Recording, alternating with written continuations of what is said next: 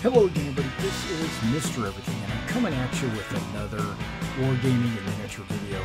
In this video, what we're going to be doing is we're going to be painting my U.S. Army platoon, and what we're going to be doing is painting them up like 101st or 82nd glider troops. I've already put a video out showing assembly. And at the end of the assembly video, I showed that I painted them dark taupe, which is actually a really dark brown. And I decided that would have been great for the trousers. But what I realized was the jacket should be a light color, light khaki. So I went ahead and grabbed and repainted them all with the Rust-Oleum camouflage khaki. I tried this on a couple of figures yesterday, as well as another color, nutmeg, and then the dark taupe. And the dark taupe seemed like it was the best, but it's actually a really good color for the jump uniforms, the early D-Day jump uniforms, and not the later war, just regular Army infantry uniforms of any kind. So what I did was I put that off to the shelf, and I went back to the Rust-Oleum khaki. All right, now there's only a few colors, only a handful of colors, because after I paint the jacket khaki, which I did just by priming, there's only a few other colors. Let me count. 1, 2, 3, 4, 5, and a wash. 6, 7, 8, and a wash. Okay, so there's 8 colors and a wash. And so let's go ahead, and I've started to use these Princeton brushes, Summit. It's a round brush. It's a 2 brush, not a 10-0 or some junk like that. It's 2. It's giant. But the reason why this is going to work for me is because at the end we're going to do a strong wash. All right, so let's get started. The first color we're going to use is the medium flesh tone from Vallejo.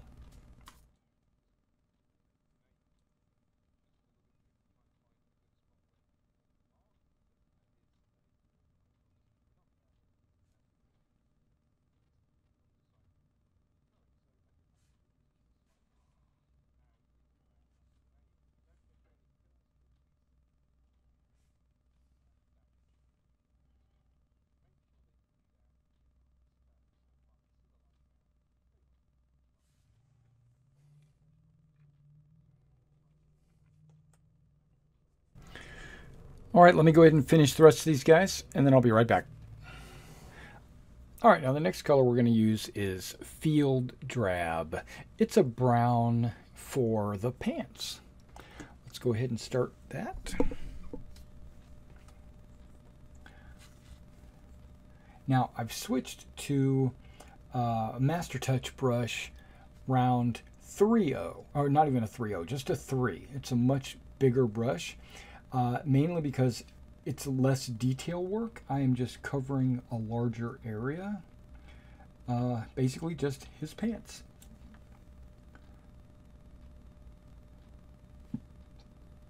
I'm going to paint down, and it's okay if you get it on the gaiters, because we're going to paint the gaiters later. Try not to get it on the jacket, because the primer is the paint on the jacket, and so you don't want to have to go back and touch that up or, you know, fix it or anything.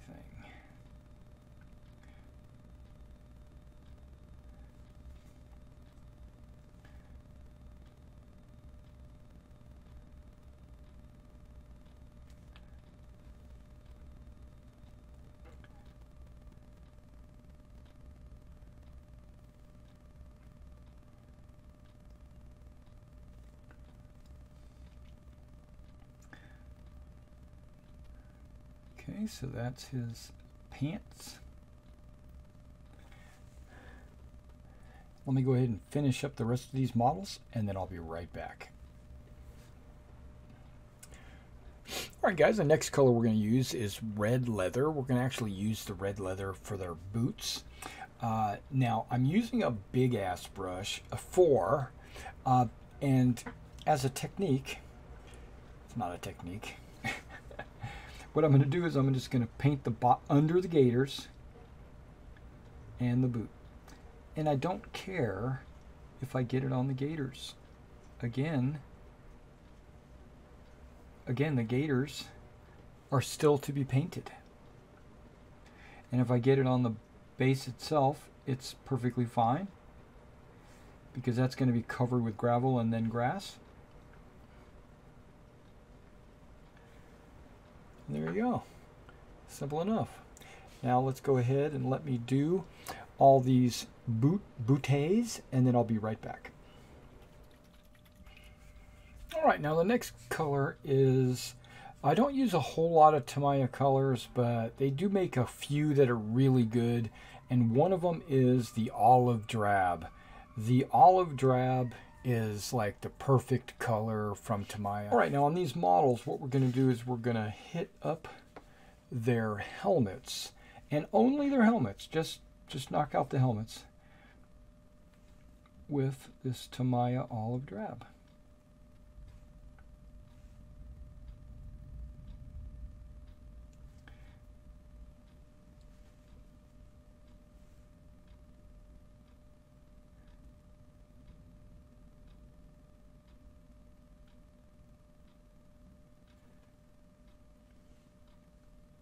And you can see it covers really well, and it's a really dark olive drab, and that's exactly what we're looking for. All right, let me go ahead and finish painting these guys, and I'll be right back. And just temporarily while I'm here, not only do I want to paint the helmets with the Tamiya, but I'm also going to paint the bazooka barrels and the shells.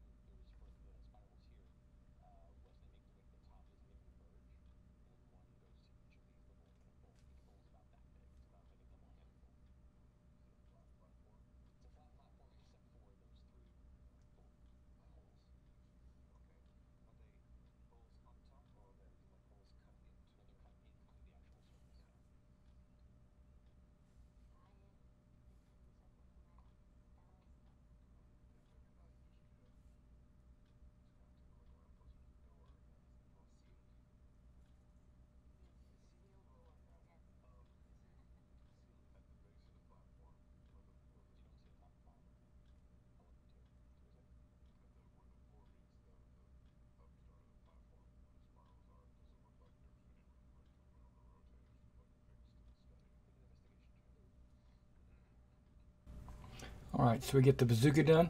All right, let me finish these guys up, and then I'll be right back. All right, guys, the next color we're going to use is the Burnt Sierra. We're going to use this Burnt Sierra on the wood furniture.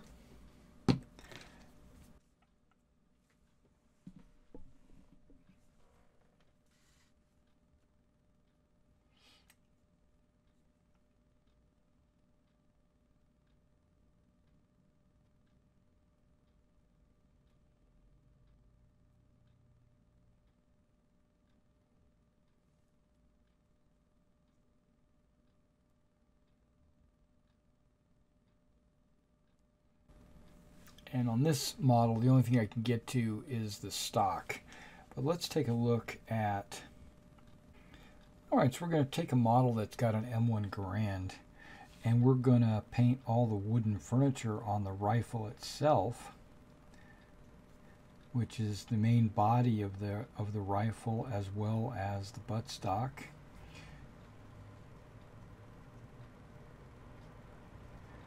Taking care not to overpaint the hand. or the sleeve.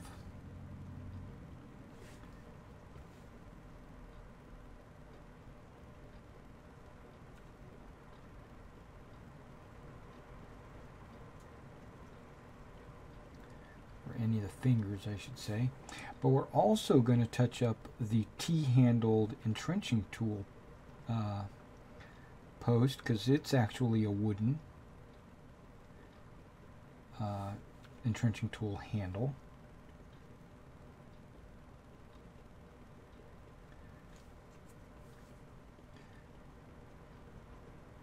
Alright, so you're going to get the entrenching tool handle, and you're going to get the stock of the weapon, and that is burnt sienna.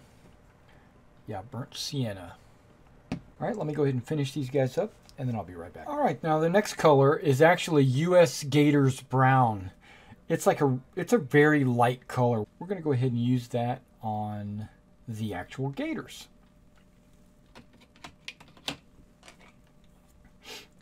Alright, so we take this guy, and now the gators should be fairly easy to paint.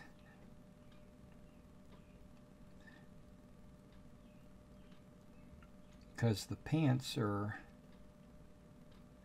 over the gators, and the gator line lines up right against the boot.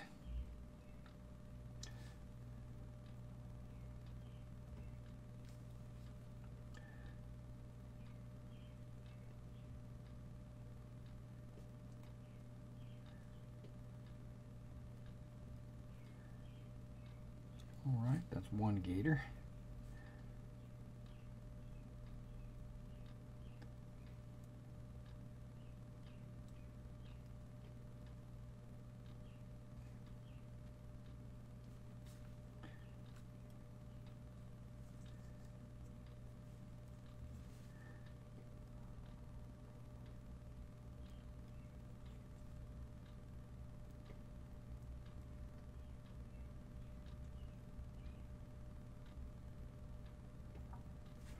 All right, and then you get the gators just like that. Now remember, this is actually quite bright, but we are, remember, going to be using a strong tone at the end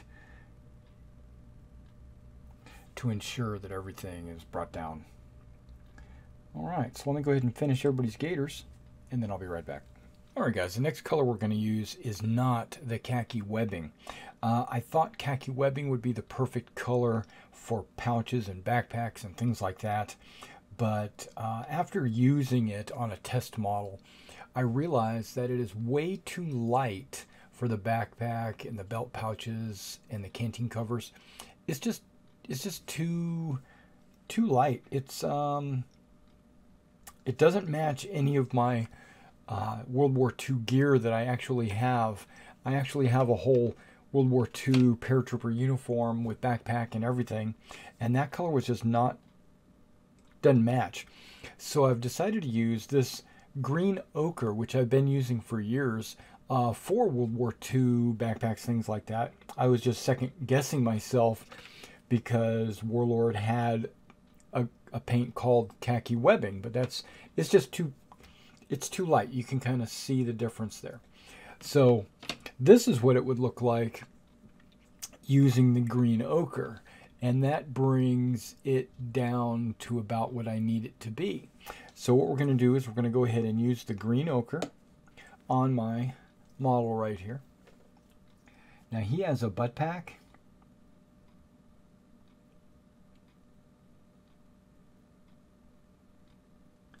A canteen cover. A map case.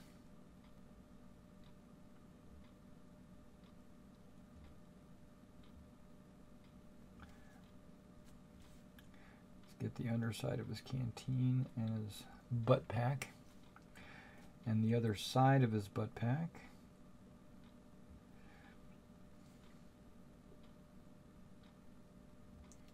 Looks good. And then we're also going to paint his magazine pouches.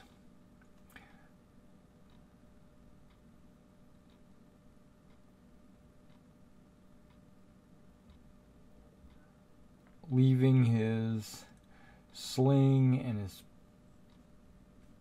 holster to be a different color. All right, let's just do one more guy. There's another NCO. We're going to do his magazine pouches.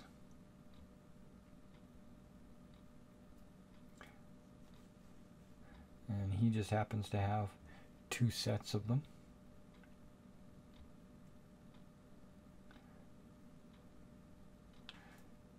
His canteen cover. Now, you might be saying, Mr. Everything, how come you're not doing it in like OD green? Well, in the beginning of the war, everybody was wearing browns, and then they transitioned to a green uniform later in the war. But that rolled out in the Pacific first, in the tropical climates, and then the temperate climates like Europe retained the khaki and the brown uniforms until almost the very end, and then they transitioned to the green uniforms. And you might think of like post World War II everybody wearing green, and that's true, but during World War II it was pretty much browns. All right, so that's what we're going to do with all the guys. Let me go ahead and do them all, and then I'll be right back. All right, guys, now the next color we're going to do is saddle brown. We're going to do the saddle brown for like the chin straps, and only the chin straps. So this should go by pretty quick because I only have a couple of them with their chin straps hanging. All right, the mortar team's actually got a guy with his chin strap hanging.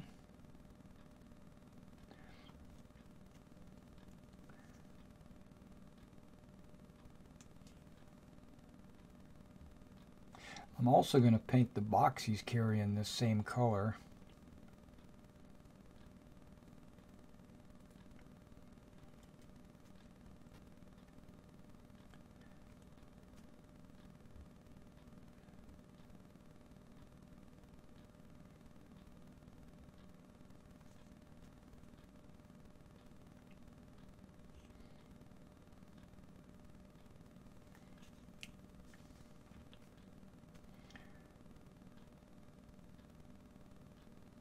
And just so you know, the steel pot or the army helmet has a liner on the inside. So it's really got like this little cardboard liner on the inside. And the cardboard liner, which nowadays is actually made from like a fiberglass, but back then I do think it was made out of cardboard. It had its own chin strap, and you'll see a strap that like crosses over the brim of a helmet. That's actually the chin strap from the liner and not the chin strap for the actual steel pot.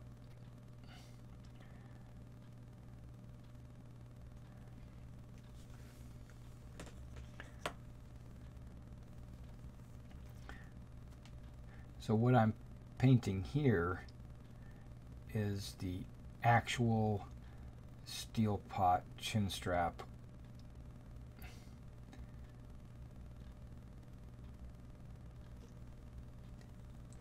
with this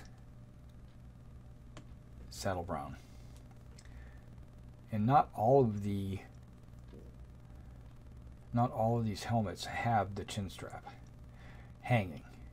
Okay, so let me go ahead and finish all the chin straps, and then I'll be right back. All right, now the next color we're going to do is gunmetal gray. We're going to do that on the metallic, like weapons and barrels and things like that.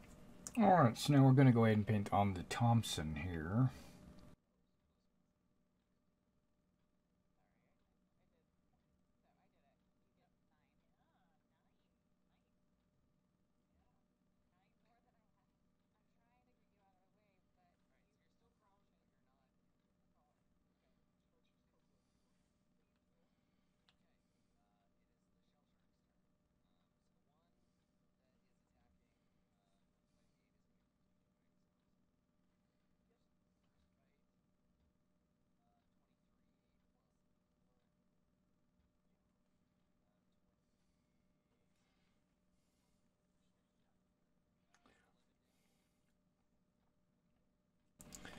All right, now let me go ahead and get all their weapons and I'll be right back. All right, now our next color is going to be the khaki webbing. I'm actually using this on the slings and maybe some straps that I might find on their torsos. All right, now on the officer here, the main thing is his Thompson sling.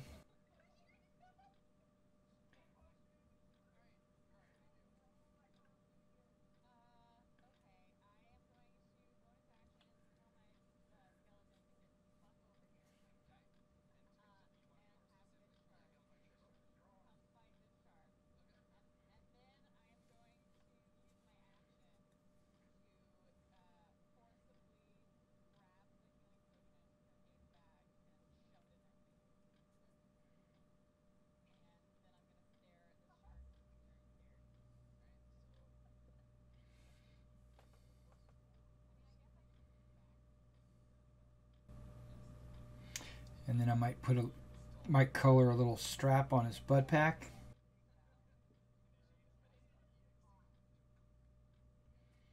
Now he has the a strap across his back.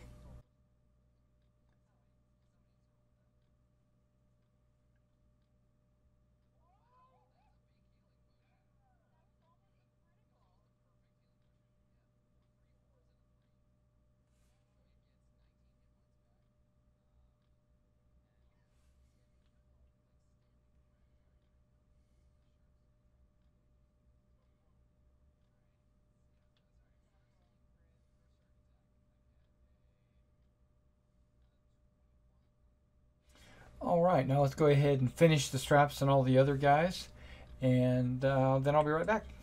The next step in this painting process is to use the Army Paints Quick Shade Strong Tone.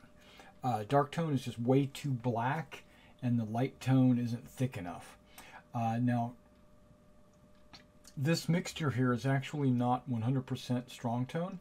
What it is, it's a 2-to-1 ratio. I put 30 drops of strong tone and 15 drops of water. Now the reason why you'd want to thin it down is to let it flow better, but also so that it doesn't get too thick or too dark. You just have to experiment with your consistencies. Is it going to be thick enough? Is it not thick enough? Is it too thick? And then you figure out what works best and what you like the best on your models. But I think I like the 2-to-1 ratio. Now, you just when you're putting the wash on the model, make sure you just apply a really thick coat and make sure you cover all the model. Right? You don't want to leave any of it unwashed. And you can see like on that backpack how the straps and everything kind of are enhanced. The gaps between the legs show up a lot better. What that's going to do is it's going to make that model look like you did all this fancy painting, and you really technically you let the wash do all the work for you. It'll also bring the colors that you used. It'll darken all the colors you use. That's why sometimes I'll use a lighter color than what I anticipate in the end, but that's okay because it'll darken it down.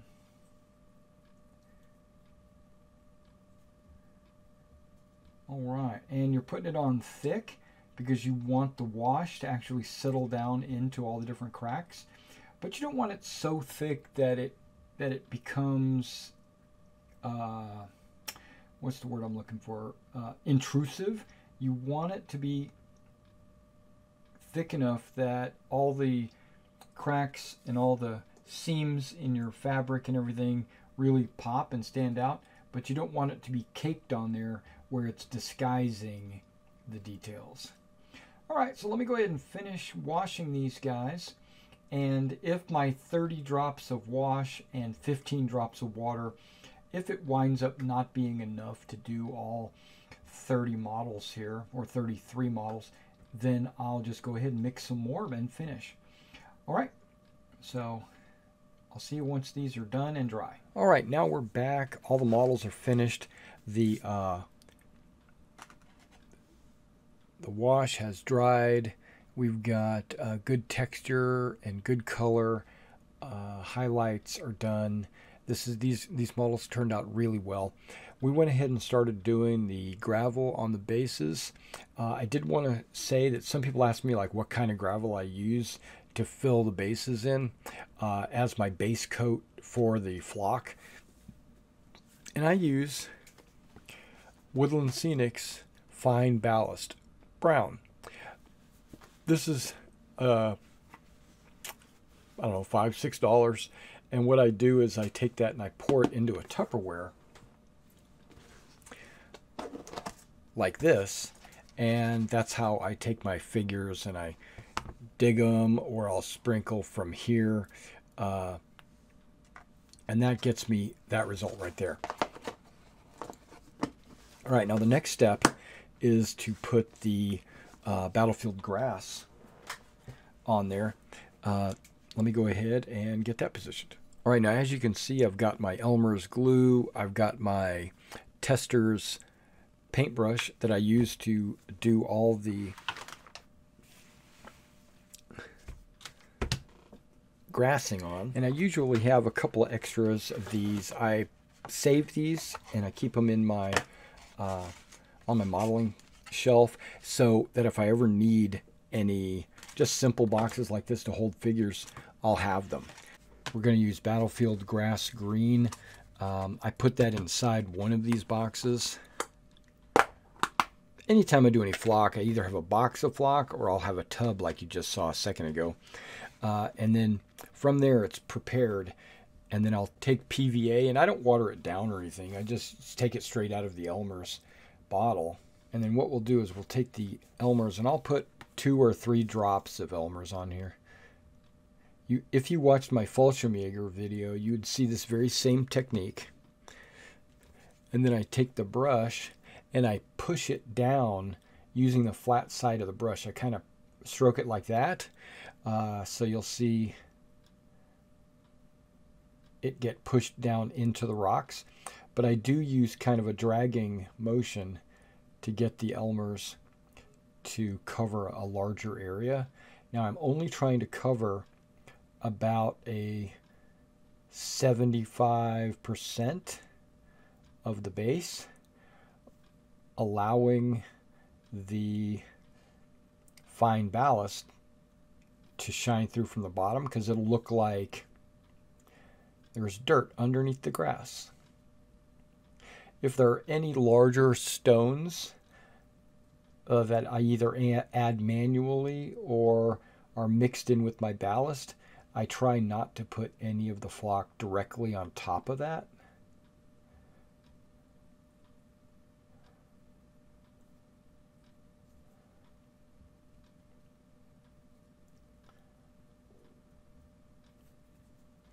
And then I take a couple of fingers and I sprinkle the ballast down onto the figure.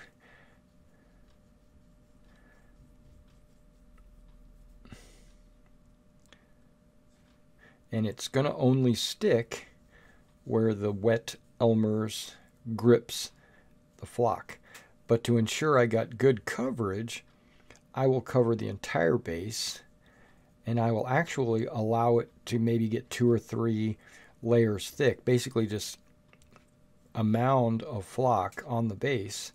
And then I'll sit the figure off to the side and allow that to dry. What happens is the Elmer's glue sits on top of the gravel, and when you drop the flock on it, it actually just sticks to the top of the glue.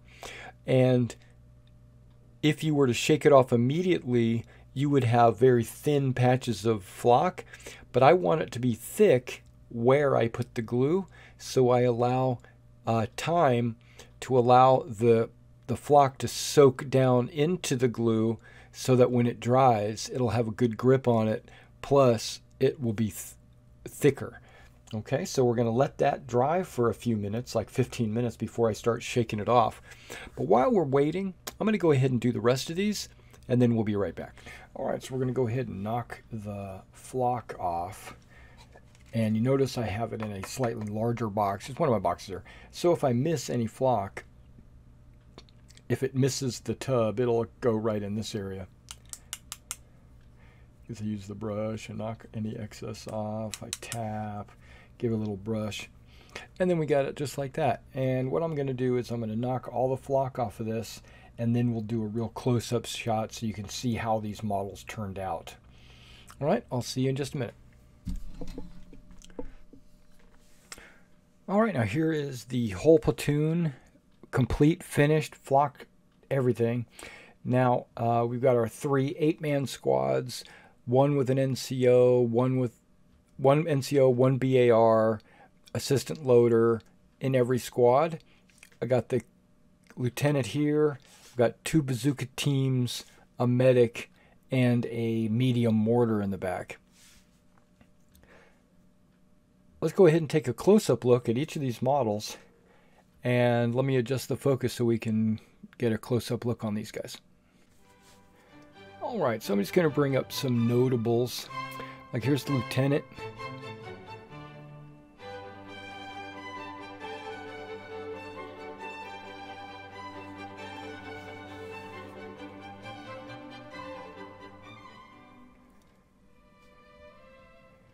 One of the NCOs. See the pants? How that wash got into each of the creases and seams? And how it highlighted the backpack straps and stuff. I even put a little bit of the wash inside the helmet to make it look worn.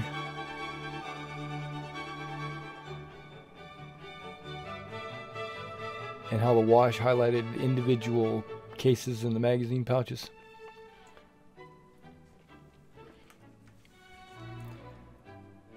I'm going to cycle through these pretty quickly just so you can kind of see them.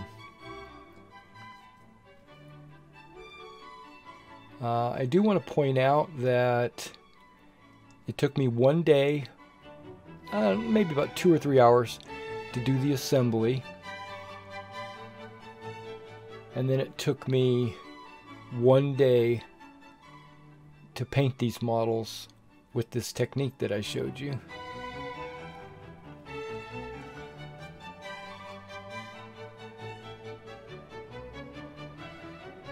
And then it took me probably about 30 minutes to put the gravel and the flock on all of these. Maybe an hour. Yeah, an hour sounds appropriate because I had to wait for the gravel to dry before I shook it off, and then I had to wait for the flock to dry before I shook it off. Yeah. Got whatever those glasses are. I'm super happy with the way these guys turned out. I don't know about you. Brown pants, khaki shirts, and then a darker color for the backpacks, and not the straps. I used a khaki webbing on the straps.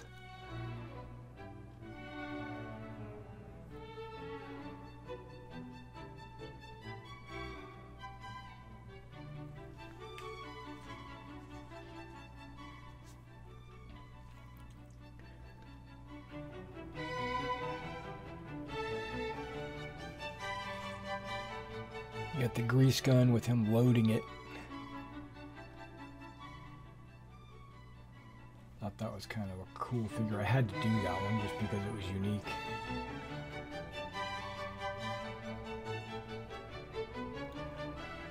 I did brown handles on their K-bars because they have like leather wrappings. I have a K-bar on the shelf over there, so I know exactly what it looks like. Let's go a little closer so you can see that. Packs on the ground.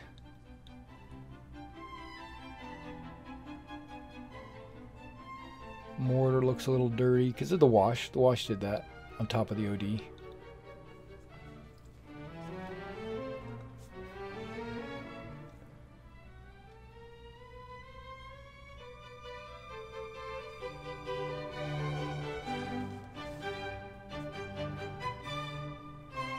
medic.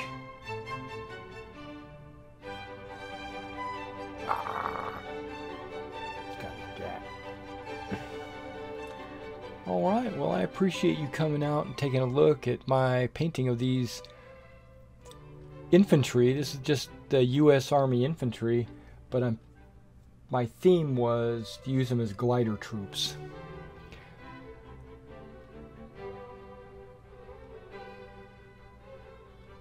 Yeah, I think they turned out really well. Need to get a few more to fill out my gliders, and I got to get a few more paratroopers to fill them out too.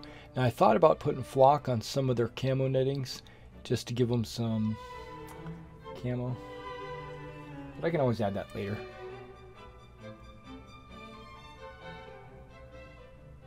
Alright. Thank you for watching, and I'll catch you in the next one.